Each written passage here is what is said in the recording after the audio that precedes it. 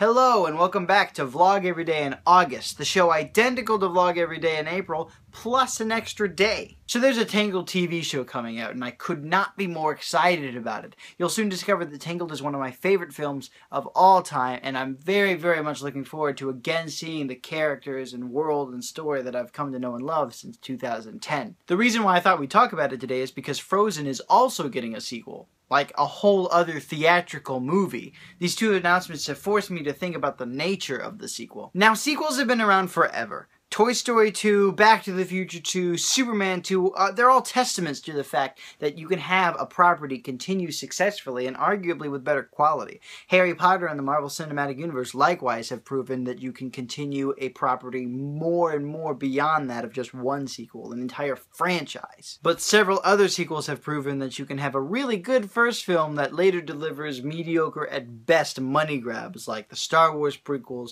Cars 2, or even the Disney straight-to-DVD movies that plagued us in the early 2000s. Those films that Disney is responsible for were bad enough at home, so it's a little worrisome that the most successful animated movie of all time might be getting the same treatment. After all, something like this is a little unprecedented. The only animated theatrical sequels that Disney has produced is the frankly forgettable Rescuers Down Under and the delightfully charming, though financially underwhelming, Winnie the Pooh reboot. Of course, we can't forget that Disney has also produced not-so-excellent animated shows like the directly connected Aladdin series or the loose fever dream that is Tailspin. So there's a lot of risk involved with Tangled, the near-perfect film, and Frozen, the smash hit movie, and I think the creators of these properties understand that. There's a lot of the same creative team on both properties, a lot of the same voice actors, and the good old Alan Menken. This is how these two properties are similar, but the difference is, when you get down to it, is that Frozen will have a bigger budget, and Tangled will have more screen time, but this begs the question,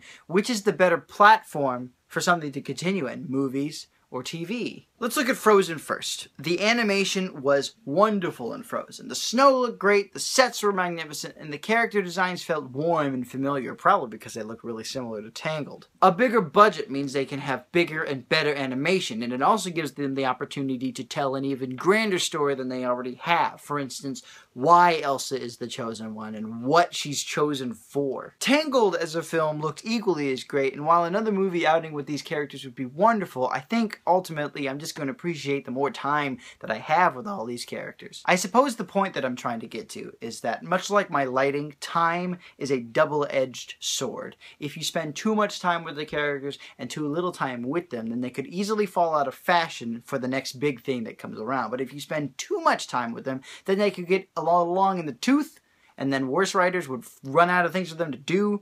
So it's very important to use your time economically and have them do things and have character progression and have them grow and grow with you with the time that you have with them. The world, ironically, will be on fire when Frozen 2 comes out, but I honestly believe that Tangled has the makings for a classic animated series.